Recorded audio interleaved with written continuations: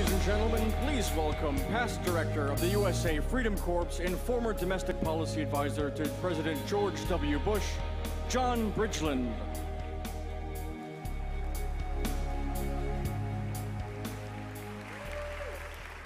Good evening. Could I see a show of hands of the 9/11 families? Most of you. I want to begin tonight by thanking the 9/11 families for your courage and perseverance. It was the strength of the 9/11 families that sustained me as we worked from the bunker below the White House on 9/11, at the Federal Emergency Management Agency that same day, and in the weeks and months after 9/11 from the Situation Room. I thought of you every day because my wife and daughter Kaylee, who was 3 at the time, was in the World Trade Center in 1993 on the day that the bomb went off. Their lives were spared, but I remembered you every single day in our work. You were and are a tremendous source of strength for our nation, and you helped make our country better and safer. We mark this day principally remembering those who we lost on that day. But 9/11 also prompted a sea change in our country, and it was organic. The organic response of Americans was to help one another and to step forward to serve one another. To build upon what's been called the gathering momentum of millions of acts of kindness and decency, we undertook after 9/11 efforts, working with many of the 9/11 families, to foster what Ronald Reagan called that volunteer spirit that flows like a deep and mighty river through the history of our nation. 1 year ago today, as Rick Stengel mentioned, 2 presidential hopefuls, Senators John McCain and Barack Obama, stood down on the campaign and joined hands around one issue that uniquely defines us as Americans, the Serve American Act. And that Serve America Act would eventually include the day we celebrate today, a day of both remembrance and service. 2 leaders in the Congress also reached across what too often seems like an impenetrable line between Democrats and Republicans to envision and pass comprehensive legislation that will literally provide millions of Americans, young and old, returning veterans, those who want to teach in schools, those who want to help the poor, those who want to help to protect our environment and to better serve their neighbor and nation.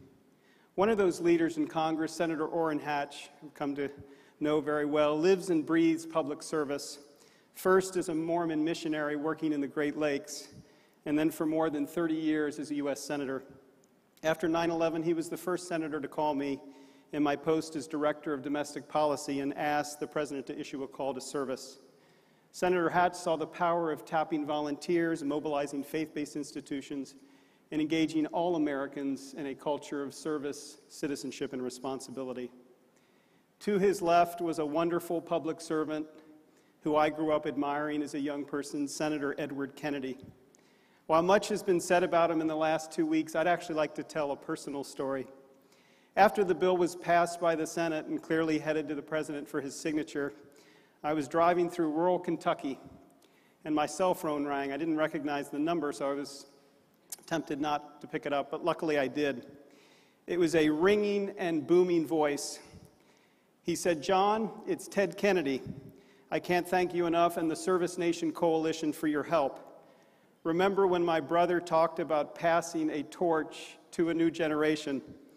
Well, we've really blowtorched this thing, haven't we?" And he laughed and laughed as a man who had done so much in his life that he no longer feared death. So I'd like to echo his words tonight by thanking the ServiceNation Coalition, including Times' Rick Stengel, who boldly wrote 3 cover stories on the issue of service connected to 9/11, because that was part of the organic response from the 9/11 families and those around the country who grew around them to support them. The transformational leader, Alan Casey of Be the Change, who single-handedly, working together with many of you in this room, worked so hard to build a coalition of literally thousands of people across America to build this culture of service and citizenship. City Years inspirational Michael Brown and Ann Mora Conley, and all the city year red jackets. You know, Ted Kennedy in his last days, we saw pictures on the cover of the New York Times with city year and Ted. So he clearly felt the power of service, and the hundreds of others who helped translate the dream of President Kennedy and Senator Edward Kennedy into reality. Bowling Alone author Robert Putnam has said that once or twice a century, we have the opportunity to foster a kind of civic renewal that doesn't come again. Well, that was the organic response from 9/11, driven by many of you. And we had volunteer service not only soar just after 9/11, but for years and years to this day. And now with the passage of the Serve America Act, millions of Americans will have new opportunities to serve their neighbors and nation. This is your legacy for the 9/11 families and those whose service and sacrifice supported them, strengthened our communities, and continue to transform our nation.